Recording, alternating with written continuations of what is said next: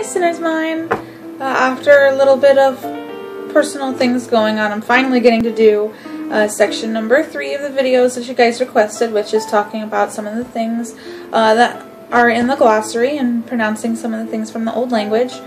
And before I get into that, I really do want to reiterate something that I've posted on the site in response to somebody who asked about the videos. You know, all the things that I'm pronouncing for you on these videos, it's just how I hear things in my head.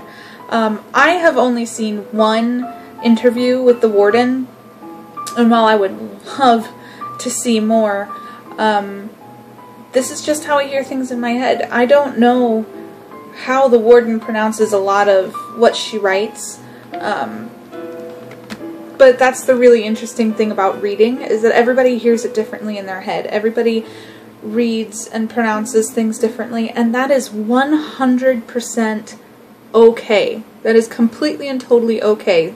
I mean, how I hear things in my head may be completely different from how you guys hear it.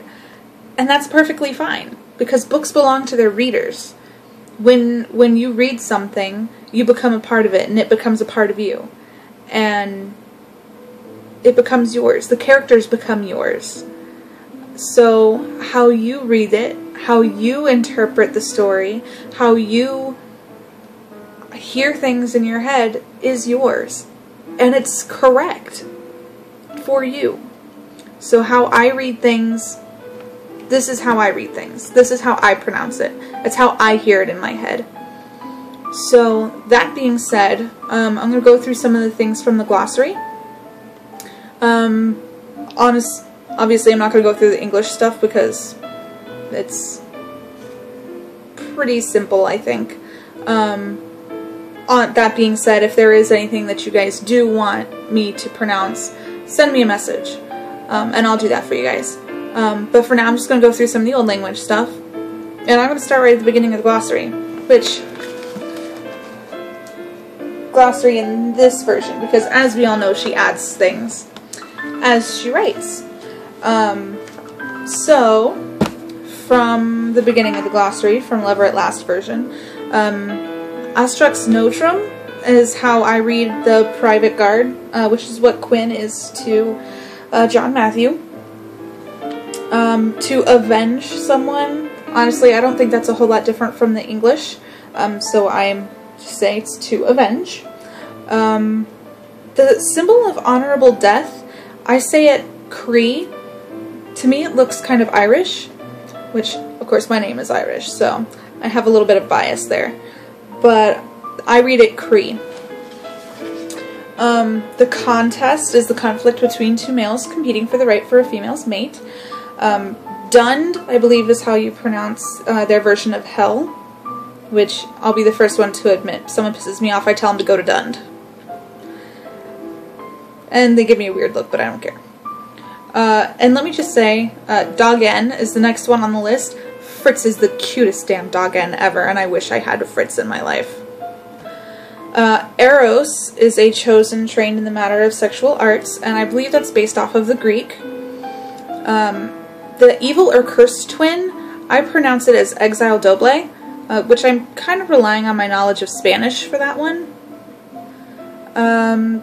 The custodian of an individual is a guardian. I don't think that's a whole lot different from the English. And the social core of aristocracy is the Glimera. And the only thing I have to say about that is fuck the Glimera. Enough said. A male mate is a Hellren. A term referring to a lapse in judgment, I say a hislop or a hyslop. Honestly, since I haven't read this book yet, I haven't seen it used in context, so it's a little... when I read something, it's easier for me to pronounce it if I see it in context, and I haven't yet, so that one I'm not really too sure on. So that's my best guess. A hyslop. Sounds messy. A person of power or influence in the Glimera, that's a leader. Honestly, I don't think that's a whole lot different from the English. The term of endearment, Lilan. Oh my god, that is my favorite word in the entire old language. My husband calls me Lilan. and I think it's the most adorable thing ever. So that's like my favorite word. The Old English word for gift, the term of endearment for gift, is lulen. That's my other favorite. I tend to use that a lot. I'm going to skip over the mythical beast because I have no idea how to say that one. Lenian, maybe? I don't know. If you guys have any ideas, let me know, because that one I have no idea on. But the torture tool is a Lee, and the word for mother, I want my kids to call me mamen. Like, I don't have kids. I want kids. I don't have kids yet, but I want my kids to call me mamen when I have kids, because I think that's the most adorable thing ever. The masking of a given environment, I call it a me. And of course the words for beloved, Nala or Nalam. I call my husband Nalam because I think it's cute. A virgin is a newling. A term referring to a potency of a male's sexual organs is fearsome. I think that's a clever play on word there by the warden. I give her props for that. The highest level of vampire aristocracy is a princeps, and referring to a critical weakness of an individual is a pyrocant. Let me just say, I have used that in my personal life, like something being my pyrocant. Holy crap. I get weird looks for it, but I don't care, because I just think that's very clever. I get excited about words because I write, so whenever I find clever usages for words, it just gets me excited. And I really think that pyrocant is a really clever turn of phrase, and I applaud the warden for that. The name for savior, I believe, is Ralman. Reminds me of the noodle soup. I don't know if that's how I read it. The ritual manner of assaging honor is a writhe. I want to see more writhes in the stories. Like, I don't like to see people get hurt, but I just think that's a really interesting way of doling out honor, and I want to see more. The status conferred by the king upon a female of the aristocracy is seclusion. Again, I don't think that's too much different than the English. The female mate is a Shallan. That's how I say it. A subspecies within the vampire race, sympath. Fucking creepy, and that's all I'm going to say about that. Word used between males of mutual respect and affection, translated as beloved friend. I say it as trainer, and I think that's cute that they have a little pet name for each other as guys. I just think that's cute. And then an individual who has died and returned to the living from the fade is a walker.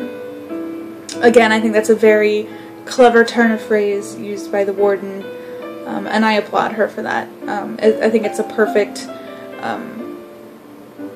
just a perfect picture for what that person is and what they've gone through, and I think it's very significant. And of course, an equivalent of a godmother or a godfather is a ward. I think she may have been playing on her last name a little bit there. That is the glossary. And as a little bit of a bonus, I also thought I would throw in the names from the Band of Bastards, at least the 3 of them that we know, because I had a lot of questions about that too. So we have Kor, Thro, and Zypher. And those are the names from the Band of Bastards. If you guys have anything else that you want me to do a video for, whether that is pronunciations or just wanting me to answer a question on camera rather than in type, let me know. I enjoy doing that sort of thing for you guys. I think it makes the community more interactive, and I love hearing from you all. So you guys take care, and I'll see you again later. Love you guys. Bye, Sinner's Mind.